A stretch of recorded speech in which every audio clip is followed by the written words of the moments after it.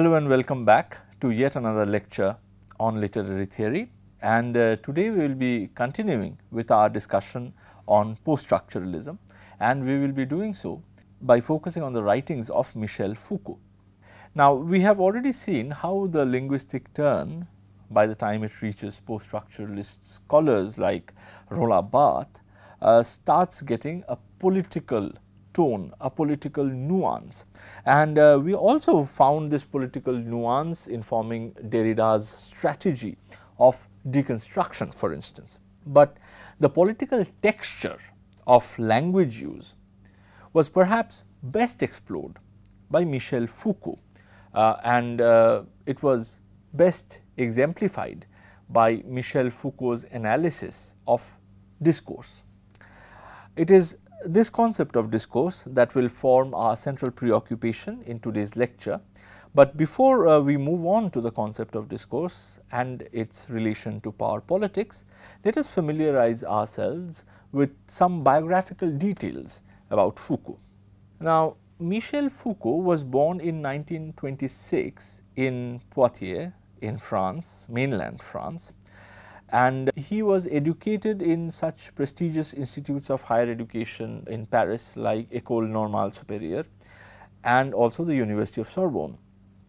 He held several diplomatic posts across the world before returning to academics as a teacher, and his longest association was with the Collège de France, where he was a professor of history of systems of thought.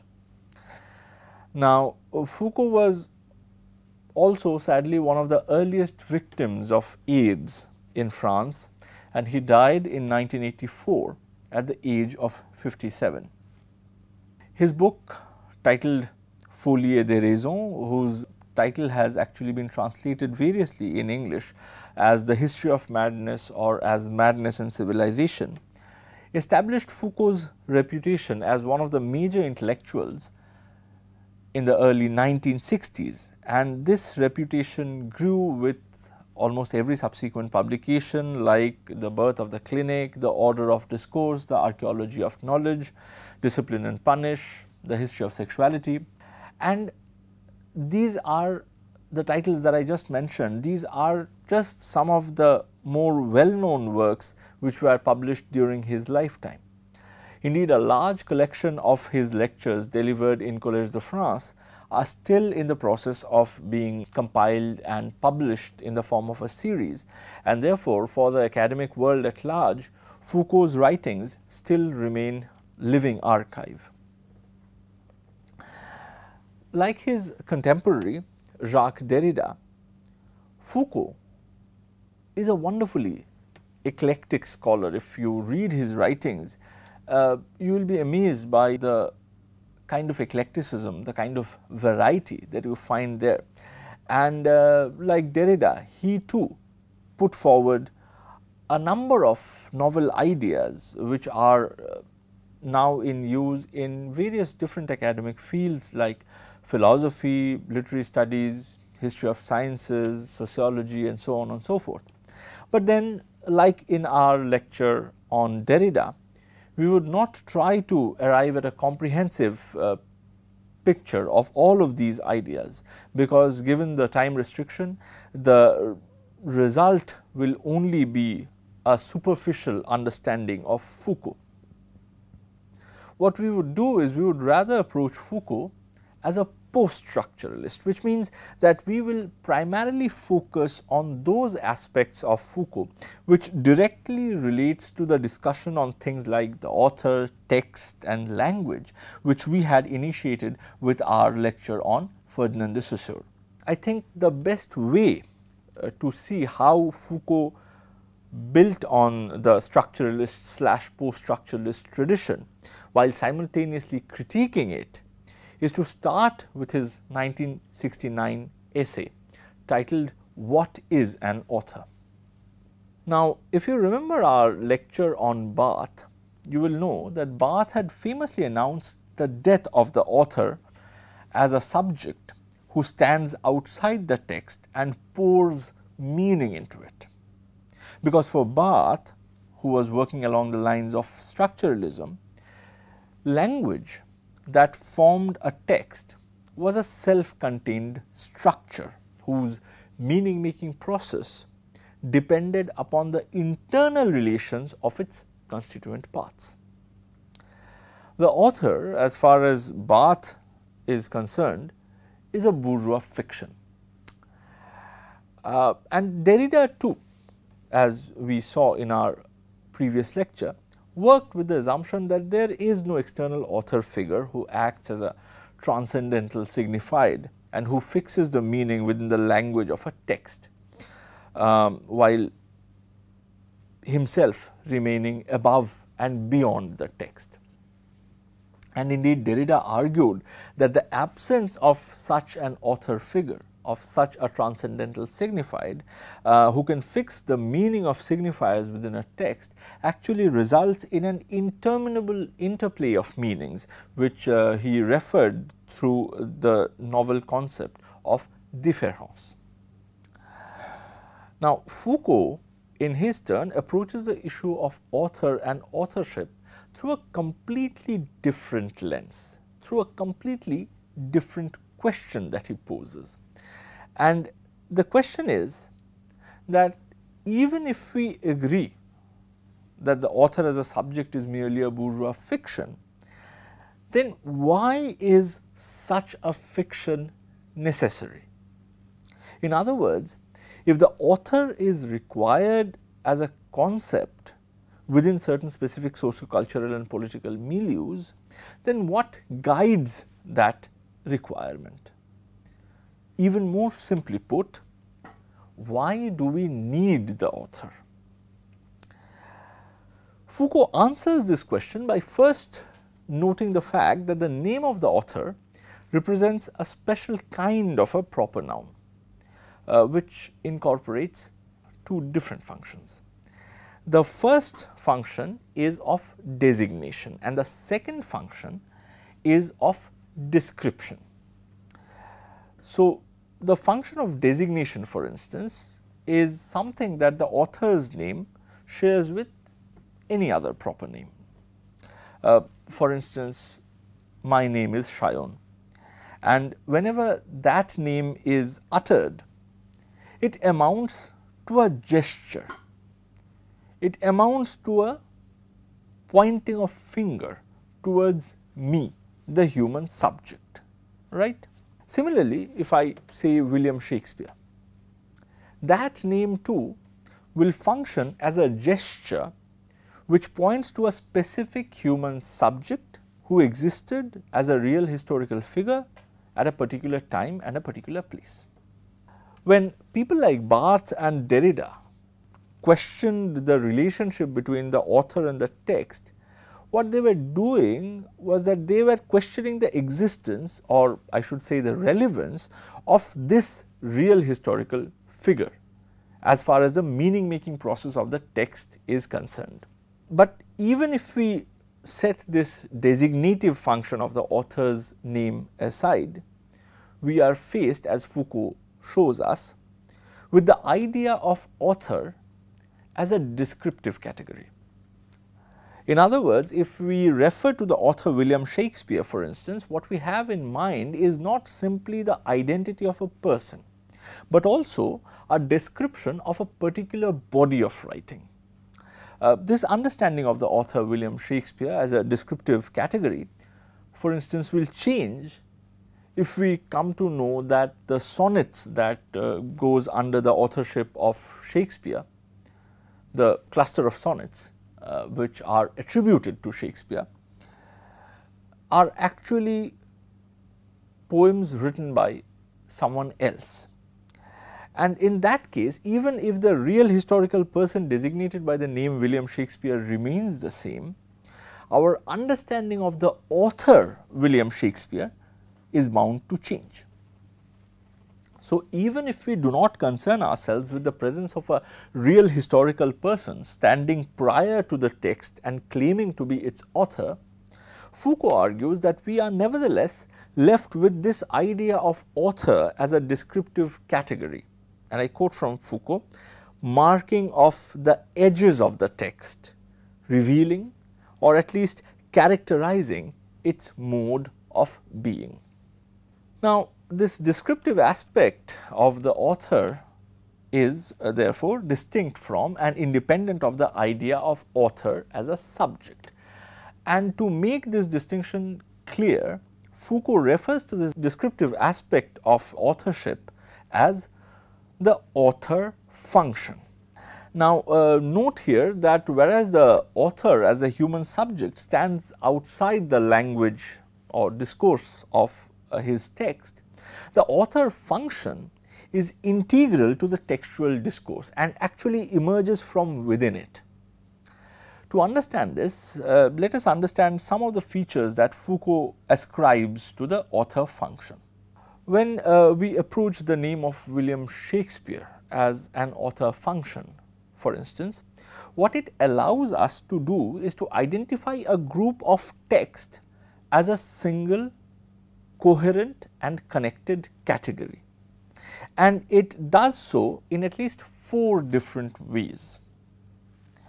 For instance, if we were to judge whether a particular piece of writing belongs to the category of Shakespeare's work or not, we try and see whether its literary value matches with the other works that are known or that are ascribed traditionally to Shakespeare.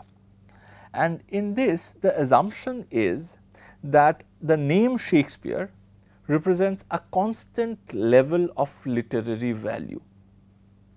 We also see if the particular piece of writing under consideration coheres with the doctrines professed in the writings that are otherwise attributed to Shakespeare or not. And in this, we assume that the name of the author, in this case Shakespeare, represents a field of conceptual or theoretical coherence. Thirdly, we also note, while judging whether a piece can be ascribed to Shakespeare or not, whether it matches with the stylistic conventions that are otherwise followed in Shakespearean works. And here our assumption is that the name of the author signifies a stylistic unity. And finally, we also see if the piece that we are considering falls within the time span in which other Shakespearean works were produced. And here the assumption is that the name of the author signifies a particular time period which brackets a specific set of social, political and economic events, and therefore the work needs to either reflect them or be informed by those events. So, as you can see, the author function provides a way of clubbing together a set of texts, and as such depends on the features of the discourse present within these texts. So, now that we have identified Foucault's author as author function rather than a human subject, let us return to the original question: why do we need the author? And here, of course, by author I mean author function. Foucault argues that we need the author because we as a society fear the proliferation of meaning. This fear of proliferation of meaning can be quite clearly seen, for instance, in the distinction that every society makes between discourses or utterances that are allowed and discourses that are regarded as transgressive. According to Foucault, the author function is evoked to control the transgressive discourses and the proliferation of dangerous meanings that might disrupt the existing socio-political world order. And to understand this through an example, let us take the story of Mansur al-Hallaj. Now, al-Hallaj was a Persian Sufi saint of the late 9th and early 10th century, and he is best known for his utterance Ana al-Haq. Now, in Arabic, this phrase Ana al-Haq literally translates into I am the truth. But the word al-Haq in the Quran is used as one of the names of Allah. So, the phrase ana al-haq can also be understood as meaning I am Allah. Now, this second understanding of the phrase ana al-haq can in turn be interpreted in two very different ways.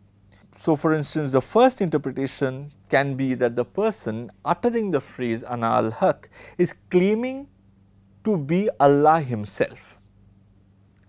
The other interpretation that one might derive from this phrase is that the person uttering the phrase ana al-haq is speaking about renouncing his ego and dissolving his individual identity into the greater identity of Allah.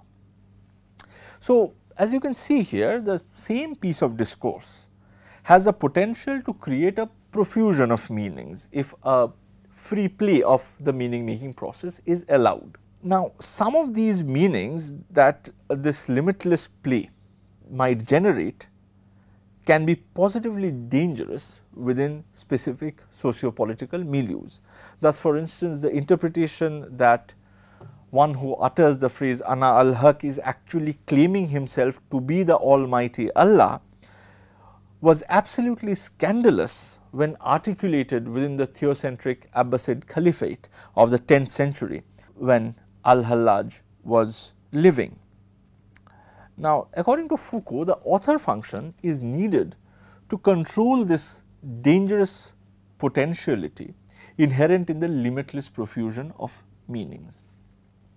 Thus, the author function can be evoked to cancel out certain possible meanings of an utterance by stating, for instance, that such a meaning is not consistent with the doctrines professed in other texts marked by the name of the same author.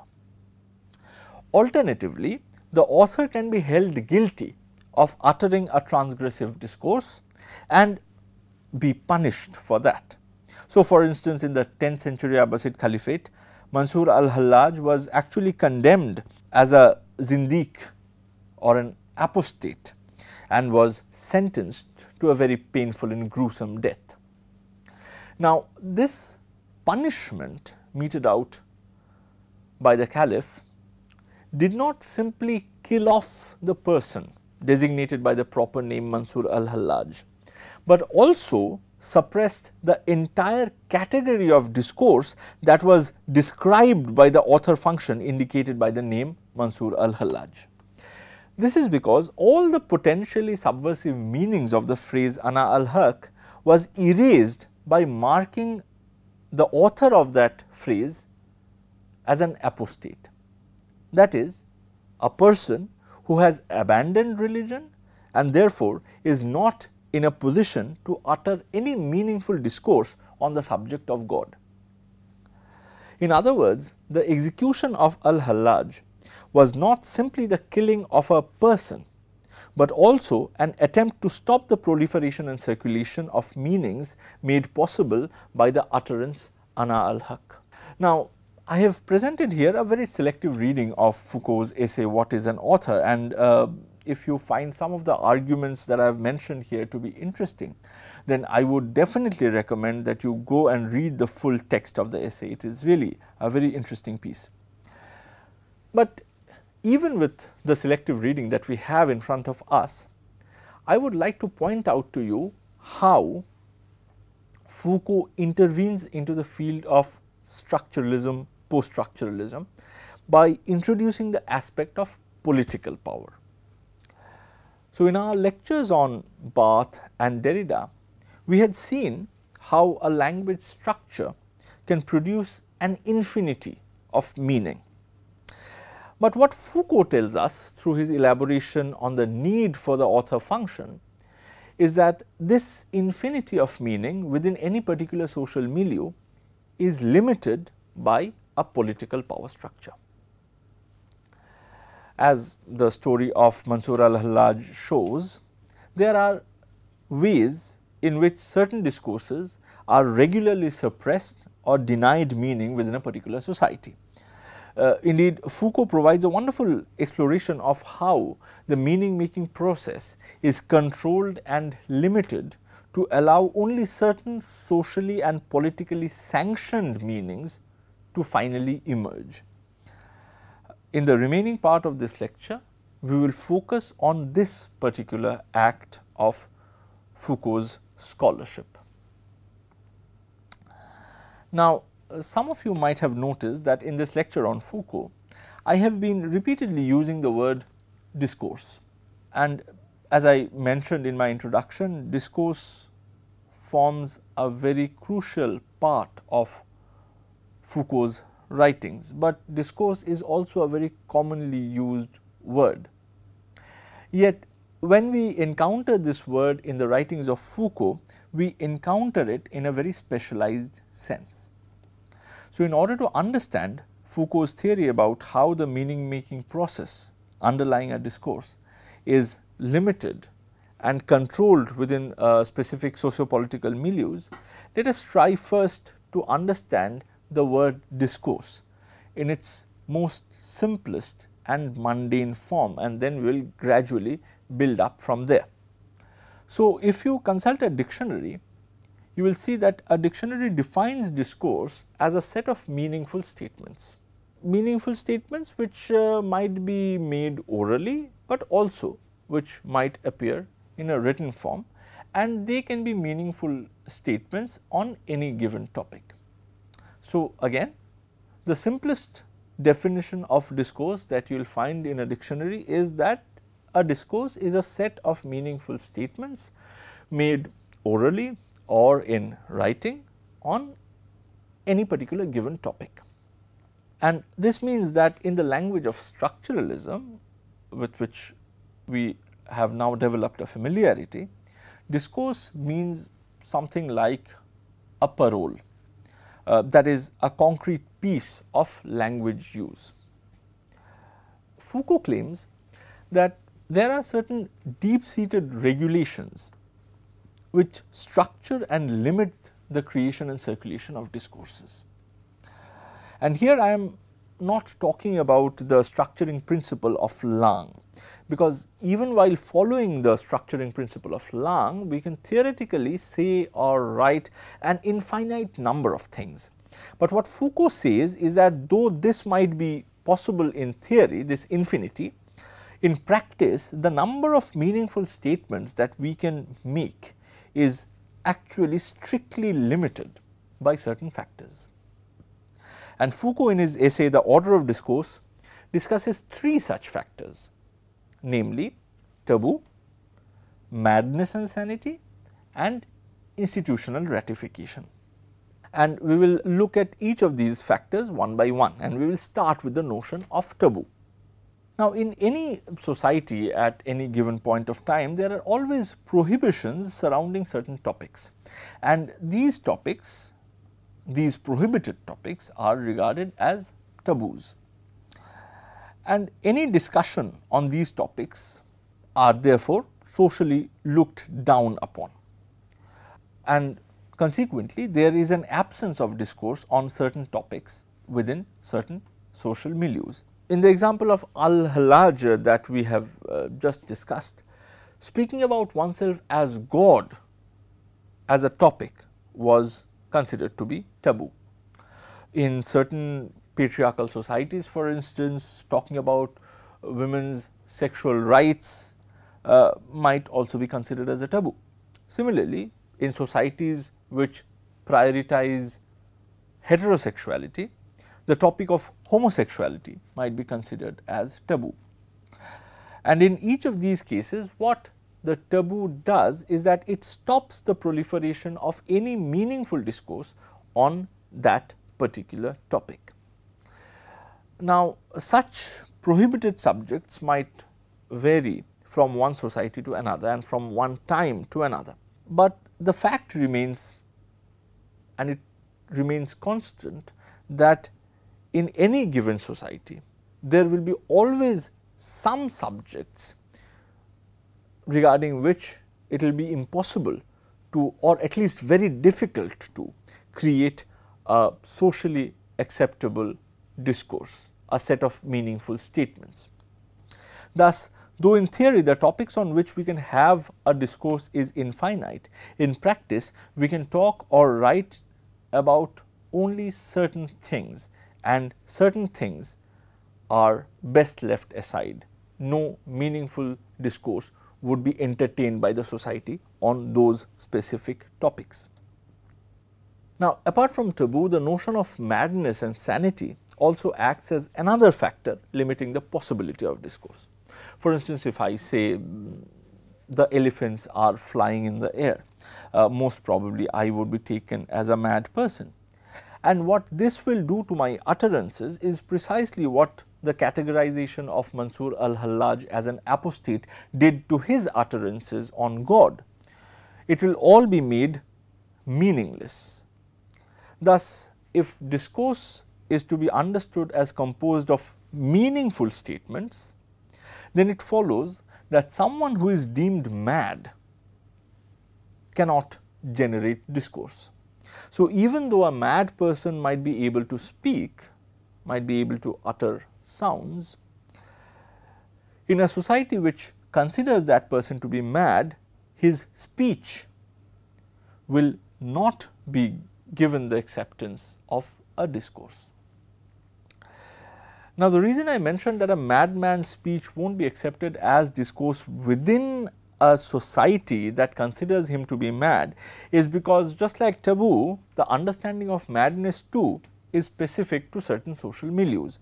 So, in other words, different societies separated from one another spatially or temporally might construe the idea of madness differently. But irrespective of what a particular society's understanding of madness is, the basic concept of madness remains present in all society. So, all society will make a distinction between what is madness and what is sane, what is guided by sanity.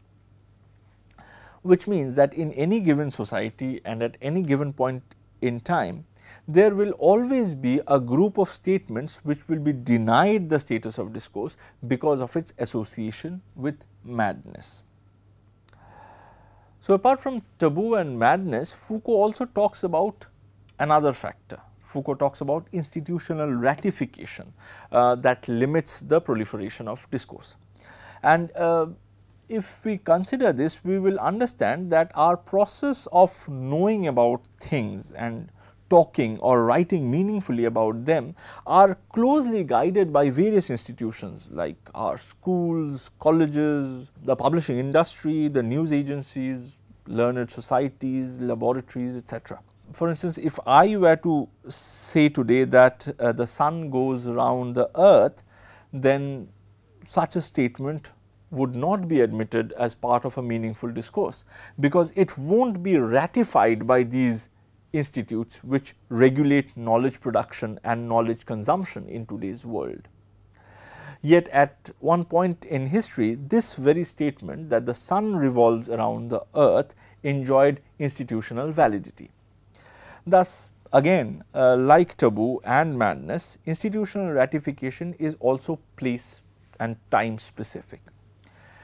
But again, like what I said about the earlier two categories, institutional ratification too would exist in some form or another in all societies. And in every society, institutional ratification will try to control the generation and the circulation of discourses that might be dangerous for the existing political power structure. So, as you can see here with the discussion of these limiting factors, we gradually move from the restricted domain of text to the domain of the socio-political context which frames the text, and we had already started this movement from Barthes and Derrida, but with Foucault we have reached a point that we cannot read a text on its own by merely focusing on the meaning making processes that goes on within it, but we also need to connect it with the context. And when we take up the discussion of Marxist literary theory in our next lecture, this shift from text to context, or rather this relationship between the text and the context, would become even more apparent. Thank you for listening.